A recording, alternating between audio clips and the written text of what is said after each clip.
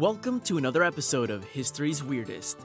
Today, we're stepping back into the Middle Ages to explore the bizarre, the flamboyant, and the downright weird fashion trends that grace the courts and streets of medieval Europe.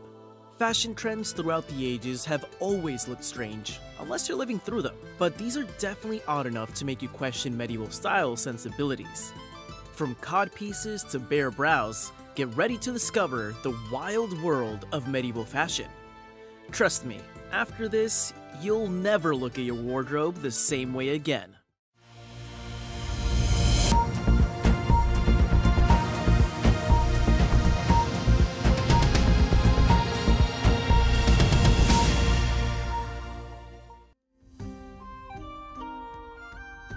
Let's kick things off with a fashion trend that's hard to miss, the codpiece. Picture this, it's the 15th century, and men are strutting around with padded pouches prominently displayed at the front of their trousers. These were the codpieces, and they were all the rage. The codpiece started as a practical solution to a problem. In the late Middle Ages, men's hose, basically tights, left little to the imagination and a lot exposed. To cover this, they began using a triangular piece of fabric.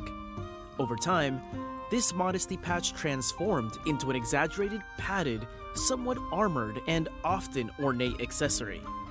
Codpieces were not just for show, they symbolized virility and power.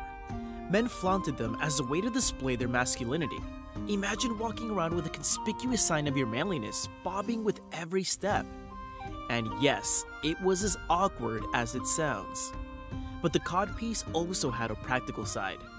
It provided much-needed protection in battle, and was even used to hold small items like coins and keys.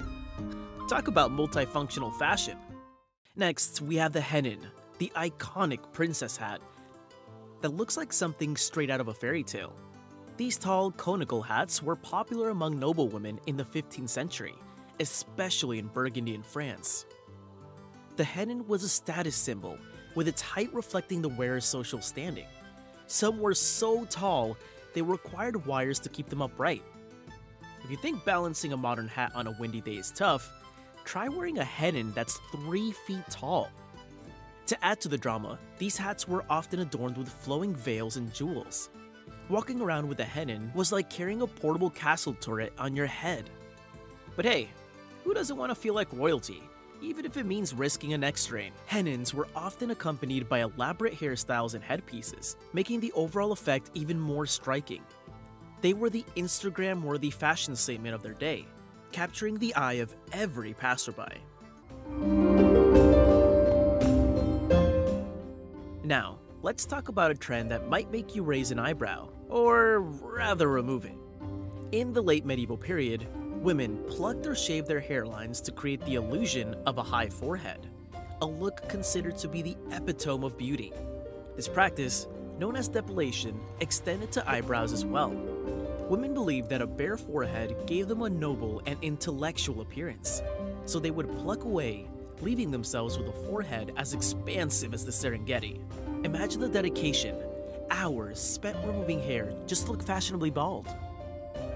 It's like the medieval version of Botox. Painful, but beauty knows no bounds.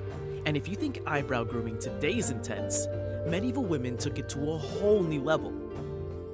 This trend was so prevalent that even paintings and sculptures from the period depict women with these exaggeratedly high foreheads, showing just how deeply ingrained it was in the standards of beauty at the time.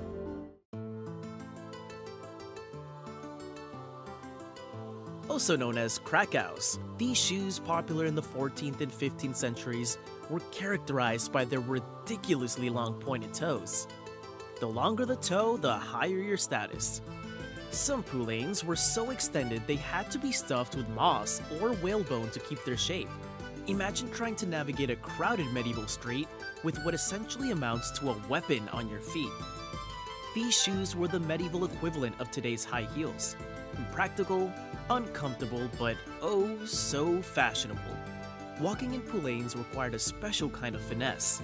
It was less about getting from point A to point B and more about making a grand entrance. In fact, The toes of these shoes became so long that sumptuary laws were eventually enacted to restrict their length. In 1368, Charles V of France issued an edict banning their construction and use in Paris. An English poem from 1388 complained that men were unable to kneel in prayer because their toes were too long. Apparently, there was such a thing as too much toe. Next up, we have doublets. Picture a jacket that looks like it's been in a fight with a particularly angry cat. These garments, popular in the late 15th and early 16th centuries, featured decorative slashes through which contrasting fabric was pulled. The origin of this trend is quite dramatic. Legend has it that Swiss soldiers, after winning a battle, patched their torn clothes with bits of fabric from enemy uniforms. This ragtag look caught on and evolved into a high fashion statement. Doublets were a way to flaunt wealth and style. The more intricate the slashing, the fancier you were. It was like wearing a walking art piece, each slash carefully crafted to reveal glimpses of luxurious fabrics underneath. This fashion statement became so popular that it spread across Europe, with nobles and royals alike adopting the style. It was a way to showcase one's wealth and fashion sense without saying a word.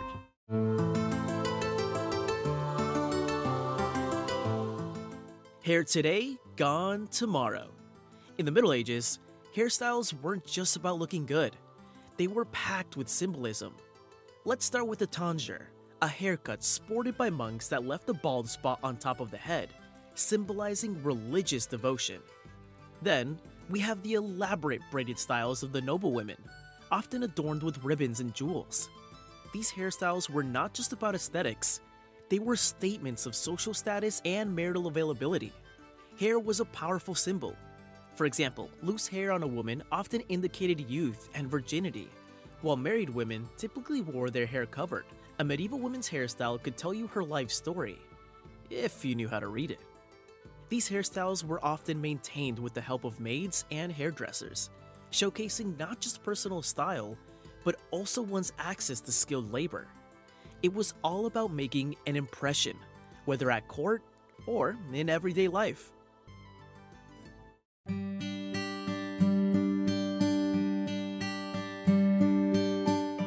Finally, let's delve into the world of parti-colored clothing.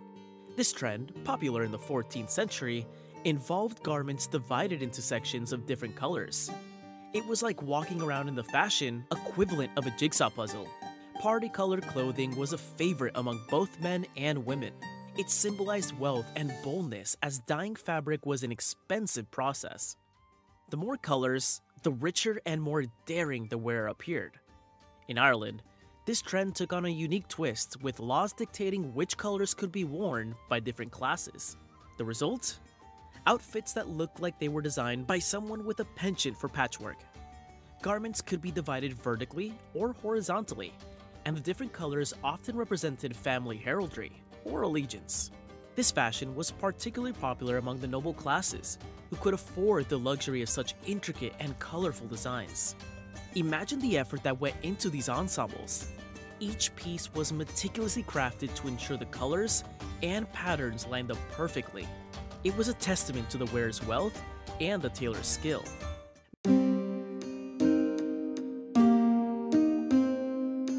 Medieval fashion was a kaleidoscope of colors, styles, and symbols.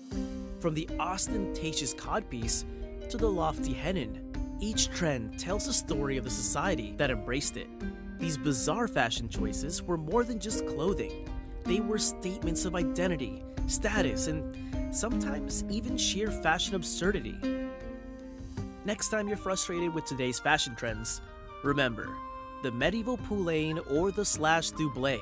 Fashion has always been a way for people to express themselves, sometimes in the most peculiar ways. And let's be honest, our modern-day fashion disasters pale in comparison to the bizarre trends of the Middle Ages. So, next time you visit a historical site or see a medieval painting, take a closer look at the outfits.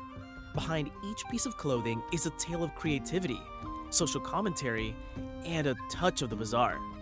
The history of fashion is full of surprises, and the Middle Ages were just the beginning of our sartorial journey. Thanks for joining us on this colorful journey through medieval fashion. If you enjoyed this episode, make sure to like, subscribe, and hit that notification bell for more weird and wonderful tales from history. Until next time, keep it weird.